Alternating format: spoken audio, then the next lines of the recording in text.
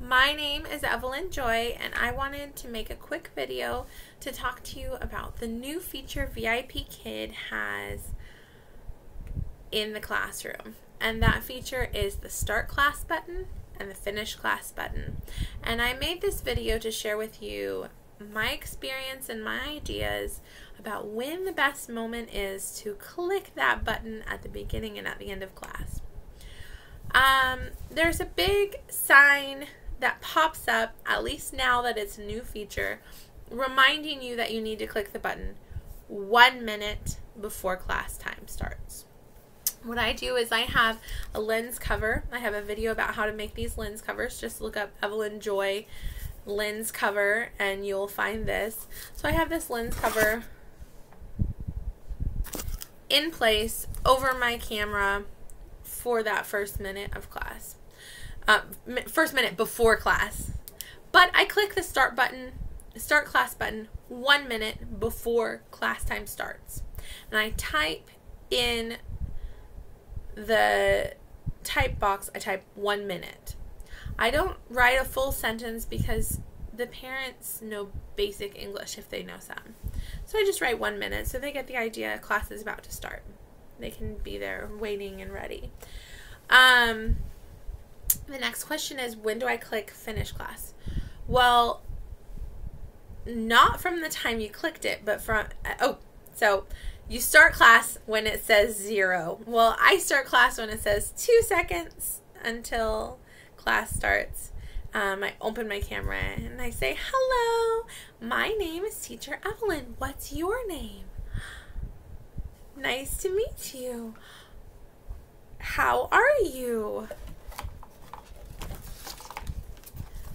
You're fine?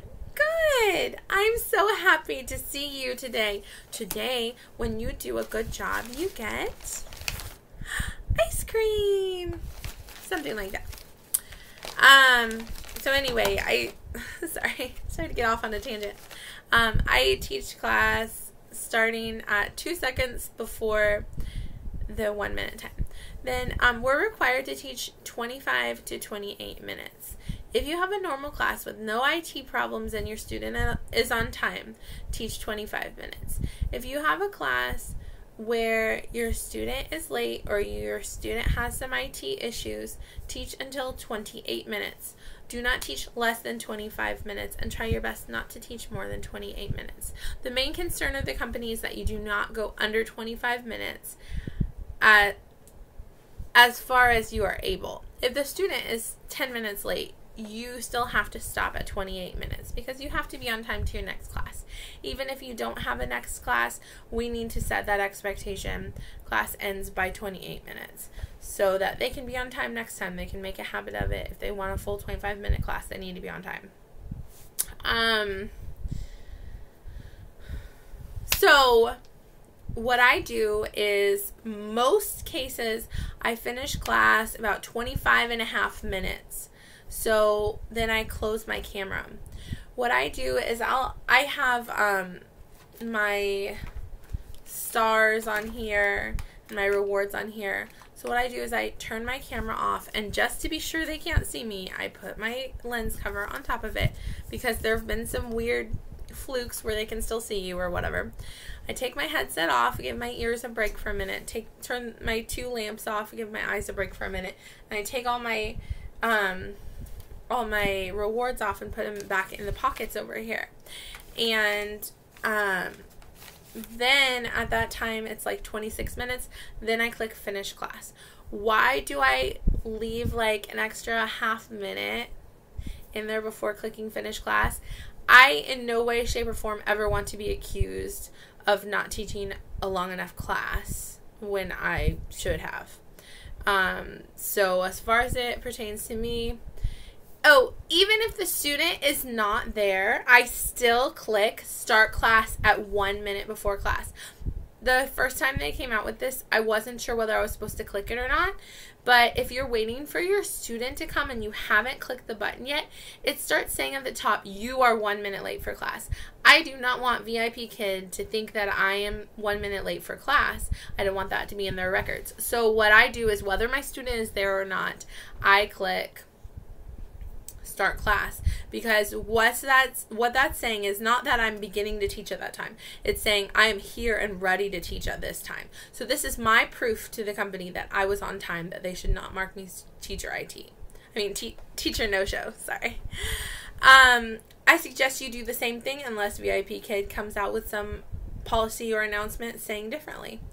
That's my 2 cents. You're welcome to follow my advice or not follow my advice, but actual teaching time needs to be at least 25 minutes. But I choose to click start class time 1 minute before. I choose to click finish class time 1 minute after, just to give me extra security blanket, just to make sure, little just being careful there to make sure that I don't get accused of something that's not true, that I didn't teach long enough or something. Anyway, you can choose to do it this way, you can do it your own way. We're all figuring this start button thing out together. Oh, another thing is, some teachers have been concerned that, oh no, I keep exiting the classroom without hitting the finish class button. Well, I think the finish class button isn't as important. The important thing is that you stay in the classroom long enough, and if you don't push the finish class button, it kind of, the system pushes it for you, I think, when you exit after time. Because when it gets to 28 minutes and you have another class, the finish class button disappears and it's replaced with a click to go to your next class.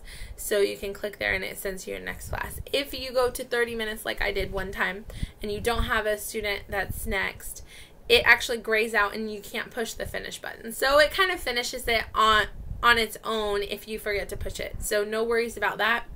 That's my 2 cents. I hope this video was helpful for you. Happy teaching and happy button pushing.